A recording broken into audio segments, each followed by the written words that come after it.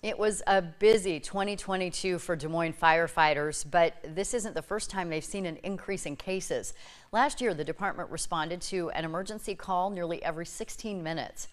Des Moines has 11 fire stations, and preliminary numbers show crews responded to a record 32,496 calls.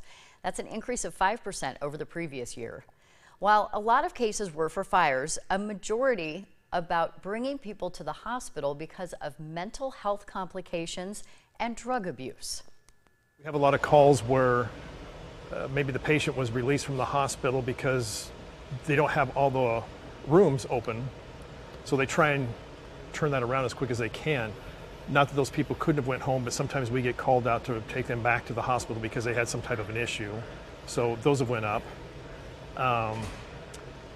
I think a lot of it is contributed to there's not a lot of those mental health or substance abuse resources out there. So a lot of times we're getting called to take somebody to the hospital.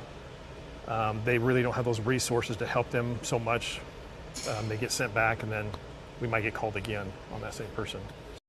Lieutenant Thomas says the percentage from 20 to 21 was higher than 21 to 22, most likely because of COVID.